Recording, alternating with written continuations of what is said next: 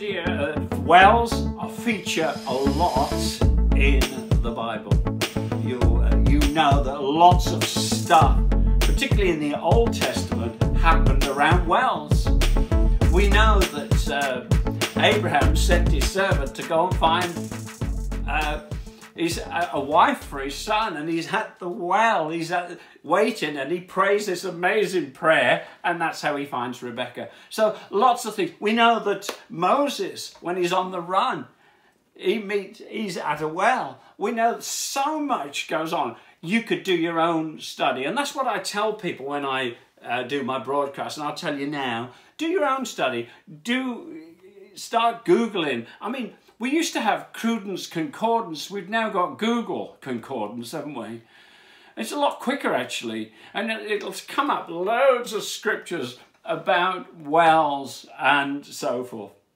So wells, one of the things the wells were in the Bible was that they were landmarks. They were places where oaths were taken. There were covenants were made. But where I'm going today is more in the metaphoric sense of wells. And so the metaphoric use of wells or water, it comes up again. So I'm going to turn to Jeremiah 2, if you want to turn to that. Wonderful.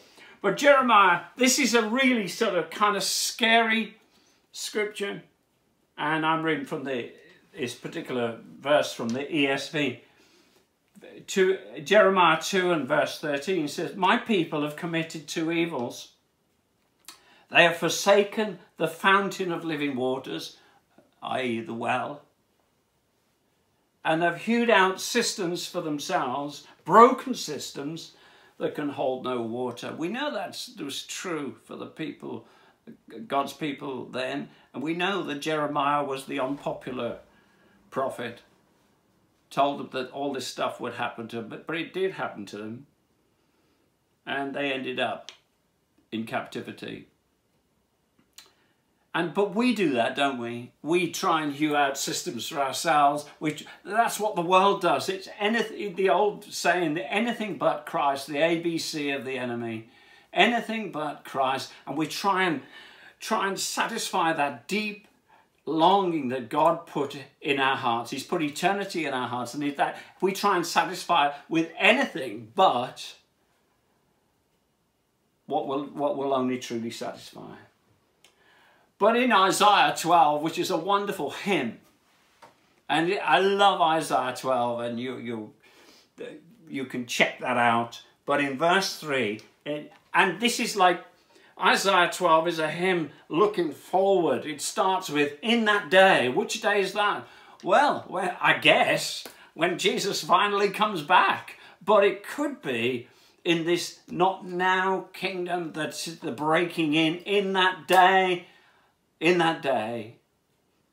and you'll rejoice. And it says in verse 3, it says, "Therefore with joy shall you draw waters from the wells of salvation." Wow. It's definitely looking into the day that we're living in now, that God has placed something inside of us that we can draw those wells with joy. And we can draw water from the wells of salvation. And there's one right there in the book of Revelation, Revelation 7:17. And it says this, it says that this is the people, I believe, a picture of all the people of God that have come through all the different stuffs, all the pandemics and plagues and persecutions, and have endured to the end and been faithful to Jesus. Amen. And it says in verse 17, and this is from the NAS version, it says, "For the lamb in the centre of the throne will be their shepherd, who will guide them to springs of water, of the water of life." So there is this, in eternity, this drinking from him, and God will wipe away every tear from their eyes. Every tear. And there's been some tears in these last 12 months. Been some frustrations. God will wipe away every tear. But there's probably the most well-known one is in the Gospel of John. And you know, if you know your Bibles, you know where I'm going with this.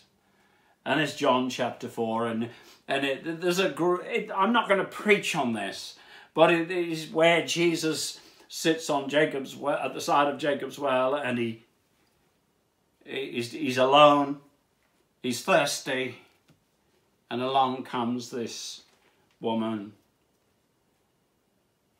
and he asks for a drink. And out of that comes this dialogue. And by the way, it's interesting, isn't it, in the days, that particularly now that we're living in, that the dialogue comes up again and again. You see people, we have a dog, so we engage with the dog walkers. And so, you know, people say, how are you doing? And everybody will say, we're so glad when this thing's over. And so there is this openness in this woman, and Jesus, he ends up telling her all about her life, and she runs back to her own village and preaches the gospel. She's the first evangelist, and Jesus follows, and loads of people turn and start following Jesus. But he says this in verse 14 from the NIV. But whoever drinks of the water that I give them will never thirst. Indeed, the water I give them will become in them a spring of water welling up to eternal life. I want to tell you, for those of us who are following Jesus, Christians, are walking wells. We're carriers of the living water of God. We have something that will refresh our communities, our towns, our villages. We have something that will refresh everyone around them, to springing up and welling up to eternal life. It says you'll never thirst, but I don't believe that you'll never thirst again in that sense. What Jesus is saying is that we will, once you've tasted his water,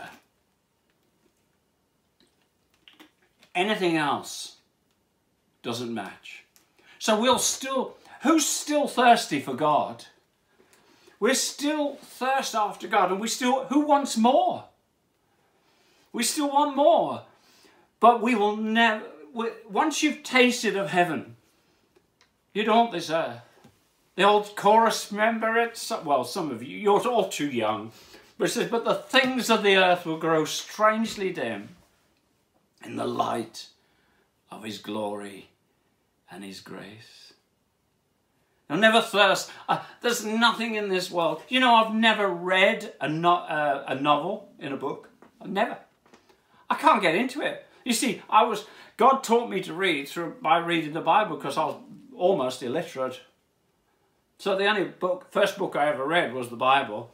And then I love to read now. And as you can see, I do. I love to read. I love to study.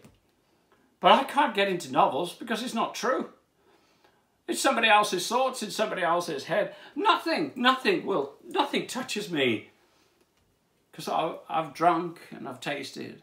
And within me is that well of living water springing up to eternal life. Of course, that connects also with my ministry text, which is John 7:38. It says, out of your innermost being will flow rivers of living water. And the words on this here is an acronym of the word rivers. That carrying in us there is revival, intimacy, victory, and all of these concepts. There is the equipping. God equips us and we're able to equip others. There is that reality. It's real, it's not religious. There is that simplicity. And this is all inside of us. So, okay, best to open the Bible. Best to use the rest of the time well. So I'm opening my Bible to Genesis 26 and verses 12. So if you want to follow that, you can. And there's this conflict at the well. Conflict at the well. There is a contending over some wells that we're going to just unpack in these brief moments that we have together. So picking up on verse 12, and it says, Isaac planted crops in the land, and the same year reaped 100-fold, because the Lord blessed him. The man became rich, and his wealth continued to grow until he became very wealthy. He had so many flocks and herds and servants that the Philistines envied him. So all the wells that his father's servants had dug in the time of his father Abraham, the Philistines stopped up, filling them with earth. What a pointless thing. But you know, envy and jealousy is always destructive. Jealousy is as cruel as the grave. You see, they would have drunk from these wells themselves. They would have gone to these wells. They would have used these wells. But they cut off their nose to spite their face, because they hated that he'd prospered and he'd got on. They hated that God's hand was upon him. Then Abimelech said to Isaac, move away from us. You have become too powerful for us. So Isaac moved away from there and encamped in the valley of Gerar, where he settled. Isaac reopened the wells that had been dug at that time of his father Abraham. This is the NIV. I love this sort of very polite, he reopened the wells. It's like, you can hear David Suchet reading this, can't you? It's so nice. It's so pleasant. He literally, you know, it sounds to me when I read this, it's like a garden fete somewhere where you cut the ribbon and the fete is now declared open. Now it was a bit more than that. They got their hands dirty, they started some effort, and they started digging out the soil so that the well could be functional again. They redug the well, and I want you to get that thought in your mind, to redig the well. Redig the well.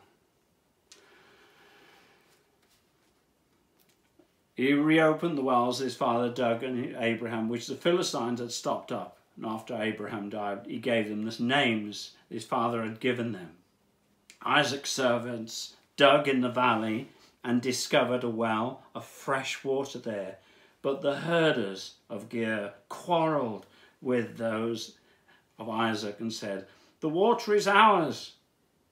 So he named it Isaac, because they disputed with him. Then they dug another well, and they quarrelled over that one also, and he named it Sitnah. He moved from there and dug another well, and no one quarrelled over it, and he named it Rehoboth, saying, now the Lord has given us room, and we will flourish in the land. Poor old Isaac, he's pushed from pillar to post. He's very passive, isn't he? He's very sort of turn the other cheek. He's very almost Christ-like. Because to actually dig or put soil into these wells was an act of war, an act of aggression. But he walks away. Sometimes we've got to walk away. Sometimes we've got to, as one regional minister said to me in the Baptist circles that I moved in, he said, keep your powder dry. Sometimes you've got to know when not to engage, especially on social media with all the debates going on and all the stuff. Sometimes you just got to walk away, put a big smile on your face and say, God bless you. Sometimes it's not an argument worth winning. He who runs away will live to fight another day. So we see this, he's moved on and he's moved on, but they are redigging the wells until in the end they come to this place of Rehoboth. And God is making room for us, isn't he? God is bringing, we've been moved around, lockdown, not lockdown. You can go to church, you can't go to church. You can do this, you can do that.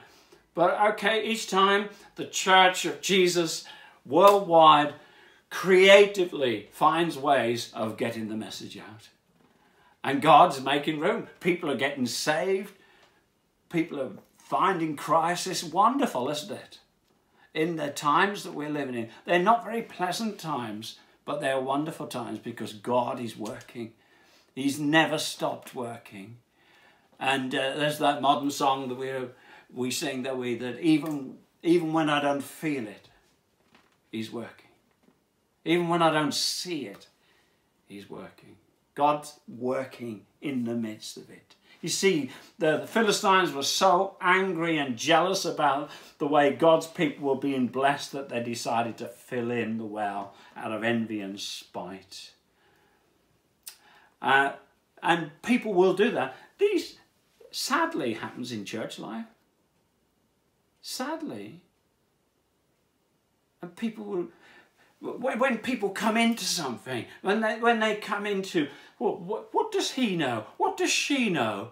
And there's that putting in the earth. There's that trying to damp down the flame to go into the other metaphor.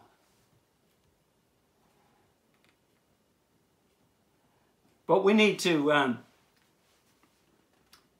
fast forward the time of Jesus. And we go back to that text that we looked at just now. It says that in John 4:14, whoever drinks of the water that I give them will never thirst. Indeed, the water I give them will become in them a spring of water welling up to eternal life. So if you can block up natural wells, you could block up the spiritual well. There is an enemy that would seek to block. You say, oh, I'm feeling dry, I don't know where God is. And well, maybe there's a bit of soil been tipped into your well. Maybe the water's not flowing as it once did. God wants it to. You see, Jesus had to go to the cross in death, and this is the Easter message, isn't it? He goes to the cross. He takes the great exchange. He took your sin and my sin. He who knew no sin became sin that we might become the righteousness of God in him.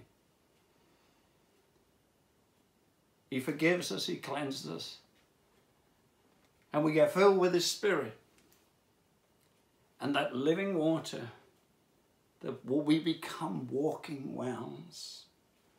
And we see how this is what happened. Jesus said this to the woman here, but then he goes through his earthly ministry, goes to the cross, and then on the day of Pentecost in Acts 2, the Holy Spirit comes, and there's these 120 bubbling over wells with the power of God. And the church of Jesus, the Messianic community, exploded on the scene with, first of all, 3,000, then 5,000, and it grows and grows. And what happens is envy and anger come from religious people, from political people, and you'll follow it all the way through the book of Acts. There's a move forward, and then the enemy comes in whatever form. He doesn't care what political party it is. He doesn't care what religious thing it is. If he can put some dampening soil to dam up your well, he will. And we see this all the way through. And again, we see with Paul, and they're beaten up, but instead they just turned into a praise party. They get the soil out of their hearts and they keep praising. And the water keeps flowing. The wells keep bubbling up. But we see kingdom growth. But in time, we see the enemy puts soil in the wells to block them up. John 10:10, you probably know it. The thief comes to rob, to kill and destroy. I am come that you might have life and have it more abundantly, or to the full. You could reread that. The thief comes to put soil in the well. For I am come that you might have life. The enemy has been there. If you like church history, you'll see church history and you see how, you look at some of the doctrines, how on earth did we get to that? But it was the soil, the dirt of the enemy pouring into this well because he knows if he can stop or slow down the church, he's trying to stop us. But God, through history, sent people to redig the wells. I wonder if I'm talking to some rediggers today. I wonder if I'm talking to some people who know how to redig some wells. And it has to start with us. It has to start in a local church. It has to start in, and it goes on. We see that example, people like Luther, he was a well digger, a redigger. Calvin was a redigger. Wesley, Whitfield, the list goes on. They bringing the people back to the Word of God, bringing the people back to be in those walking wells. Finney, Moody, Billy Graham, to mention a few well diggers.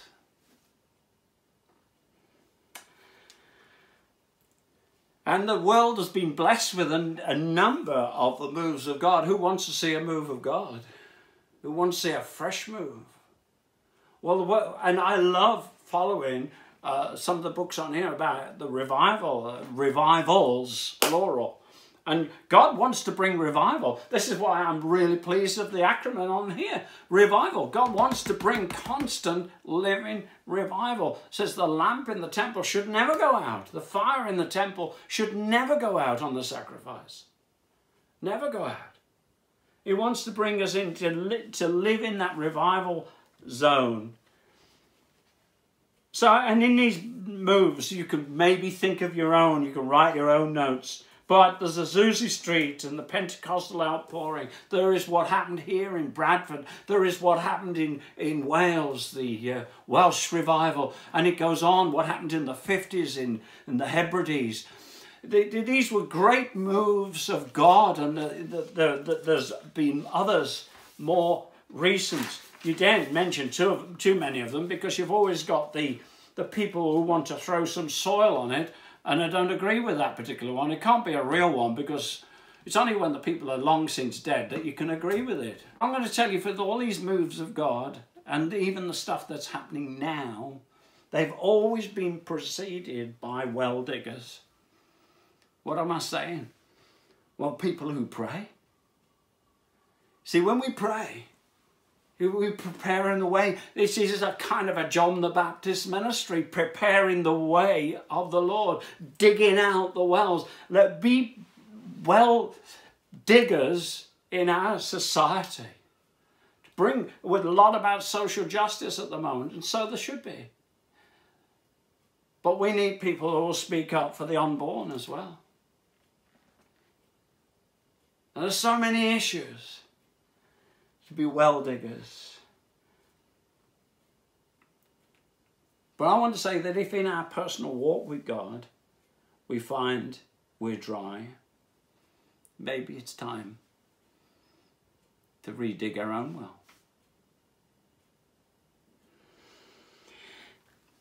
So 2 Timothy chapter 1 and verse 6. Familiar verses to those who are well versed in scriptures. If you're just starting out, maybe not so.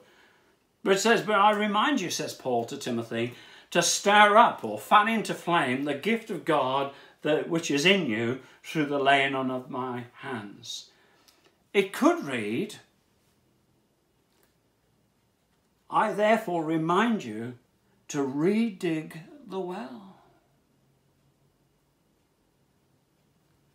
Or Ephesians 5:14, where Paul says, awake, O sleeper, and rise from the dead, and Christ will shine on you.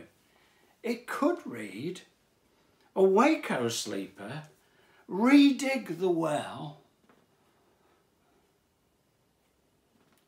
rise from the dead, redig the well, and Christ's light will shine on you. Or what about 1 Corinthians 14? By the way, I'm reading these verses out because they are part of my daily devotion. I try and live in these. These are my zones. 1 Corinthians 14:1. After the great love chapter, we're in the love chapter of 1 Corinthians 13, which some people say, oh, forget 1 Corinthians 12, you know, and the gifts. Let's pursue, you know, it's love that's all that matters. Well, yeah, surely is. But if you really love the body of Christ and you really love this world, you'll ask him to fill him with his Spirit and operate in all the gifts of the Spirit. But it says in 14 and verse 1, it says, pursue love. Pursue love. And earnestly, ardently desire spiritual gifts, that you may prophesy. You know, that could read, pursue love, earnestly desire spiritual gifts, redig the well.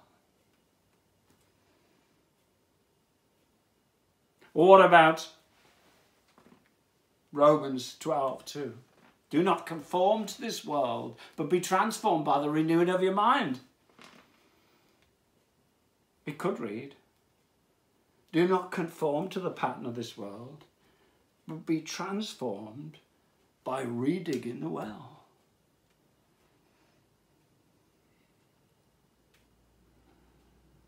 So what can block our human wells? Here's a short list, and we'll close with this. Perhaps hopelessness. You see, the enemy in our story in Genesis, and that's our backdrop, isn't it? They shove soil into the wells and they do it as quickly as they can. But it doesn't always happen quickly, does it? If you've ever done a bit of gardening or a bit of landscaping and you haven't quite finished and you've got it all nice, the edges and everything, then you come the next day and all that soil's gone back down. And it happens over a period of time. And hopelessness. This has been a year of hopelessness for many. This has been a year when soil has gone in. Oh, not another lockdown. Not another situation. Oh. And there's so much now about mental health. Hopelessness. Unforgiveness is another area.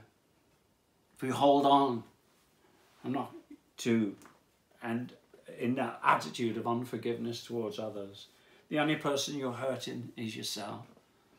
And the soil goes in and the waters stop flowing. Or bitterness. We live in a victim mentality world, don't we? It was them. But Christians are not victims. Christians are victors. We are overcomers. And if bitterness comes, I've been bitter in my life. I've had stuff. But you know, when it comes, I'm not having that in my well. Or judgmental attitude. You see, you can disagree with stuff, but not be judgmental. You have two extremes. You have the judgmental turn or burn society, or you've got the love, love, love, love. You know, God loves you no matter what you do. And they're both wrong. I disagree with lots of things, but I'm not going to allow that to become a judgmental attitude. Because once it does, a bit more soil comes in. Or simply a lack of thirst.